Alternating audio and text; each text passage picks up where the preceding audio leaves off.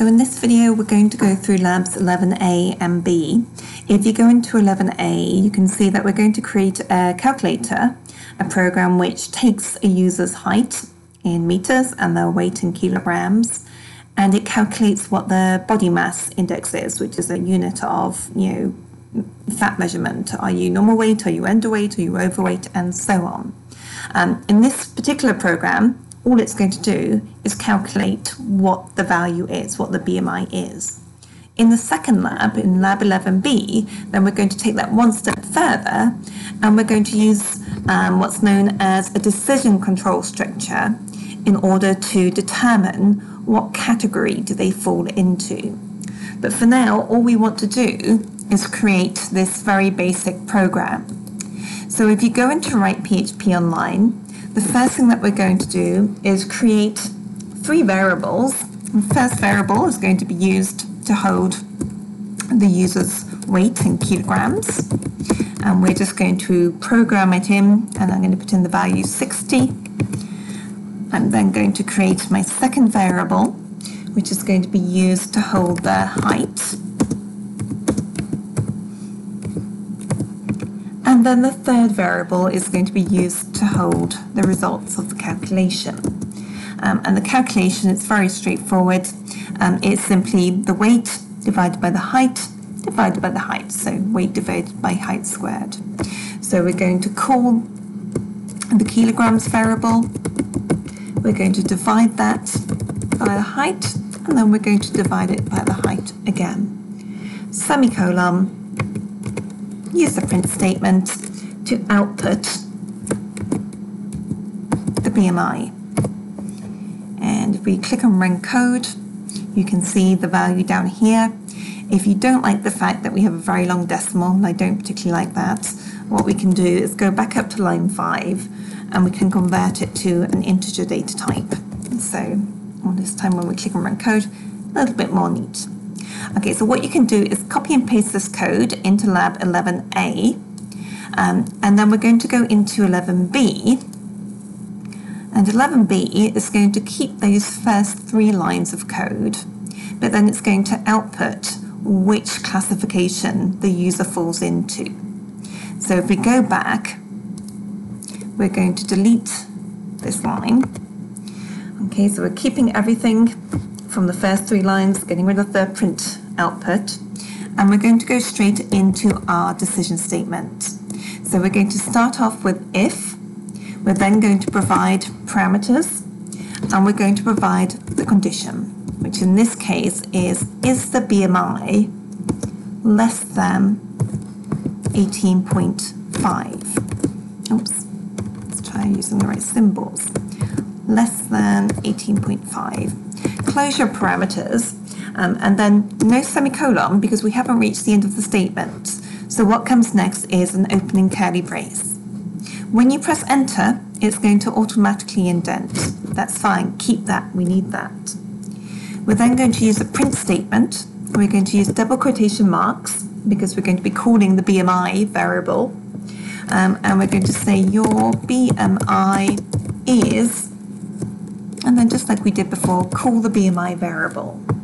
And then, as we can see, if they are less than 18.5 BMI, they're going to fall into the underweight classification. Okay, so we would simply put you are underweight. Full stop, close your quotation marks, close your semicolon, and then close the curly brace. And you can close the curly brace either on that line, or you can press enter and move it down to the next line. And at the moment, if we run the code, we won't see anything because we're not in the underweight category. But if I change this to something ridiculous like 10 and click on it again, you can see that this time we are getting an output because at this point we meet that first condition. One thing I don't like is the fact that we have a long decimal number. So before we use the int data type to convert it, what we're going to do here is something slightly different because we don't want to keep on having to do it. I'm going to go up to line 3, and I'm going to use what's known as the round function. And when you use the round function, you simply type in the word, and then the value, or in this case the calculation, is going to be put inside brackets. And this time when we run code, you can see that we have a much neater output. So that was the first part of the control structure. The second part is that we want to have what's known as an else-if statement. If you only have two possibilities, you can simply use an if-else statement, but a lot of the time you will have more than two possibilities, more than two conditions. And so in that case, you have to use this else-if. And in this case, the condition is slightly more complex, because what we want to do is find out, is it greater than or equal to 18.5, and is it less than 24.9? And so I'm going to do the first part first, which always makes sense. I'm going to have BMI more than or equal to 18.5, and then I'm going to type in the word and you can see as I type it in, it comes up in purple. This is the key word. You can use this, and we are going to then ask, is it less than 24.9? So remember, if we use the and, it has to meet both of these requirements. So at this point, we're going to put it in our closing, or our opening rather, curly brace. We're going to go down to the next line. Again, it will be indented, and we are going to do exactly the same as previously with regards to the first sentence, but this time they fall into the normal weight category. So I'll just put your normal weight. Oops, don't forget the full stop. Okay. And again, if you want to test this, I'm not quite sure when we're going to be normal weight. Let's try 60 again. I feel like that should be. Oh, and don't forget your closing curly brace. Right, so we'll come up with a syntax error. Okay, so maybe not 60. Should go higher, or let's try 70 and see if that works. No, let's try 50. Maybe we're going too high. Okay, I was going too high. It should have been lower. Okay, so we can see now that our second category also works. We're going to do our second else if, and this time we want to find out, is it between 25 and 29.9? Okay, so same syntax as before, else if, open your bracket, name the variable, and we want to say if it's over or equal to 25, and if it is less than 34.9. And obviously there's a few ways that you could do this, but you might as well do it this way. Close your brackets, open your curly brace, press enter. Let's do our third statement, and we're just going to say, same as before, your BMI is, call the BMI variable.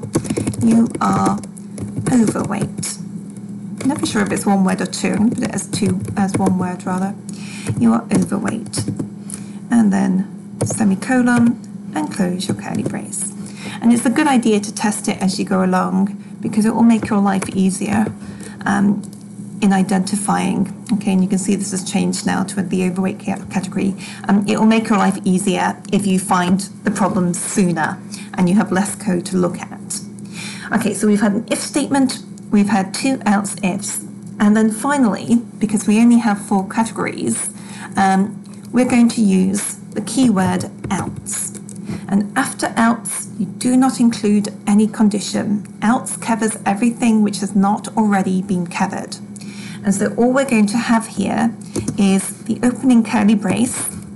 We're going to press enter, and we're going to print out, same as before, your BMI is BMI, you are obese.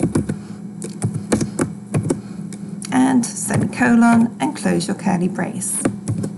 Okay, so when you use else, you will never type a condition. Okay, you've already covered your 3 conditions. If it's not less than 18.5, if it's not between these values, then we know it has to be 35 or over. Okay, and let's change this up just to test it. So let's put it as 70. Click on run code. Oh, that's the overweight one. Let's change it up to 80. And then let's see if it comes back with the obese category, which it does. Okay. And at this point, you may want to add in comments to explain what's happening. So this is your first use of if, else, you can have as many else ifs as you need. Okay, so if you have lots and lots of conditions, you will have lots and lots of these. You are only going to have one if statement and one else statement. Okay, so go ahead, copy and paste this and upload it.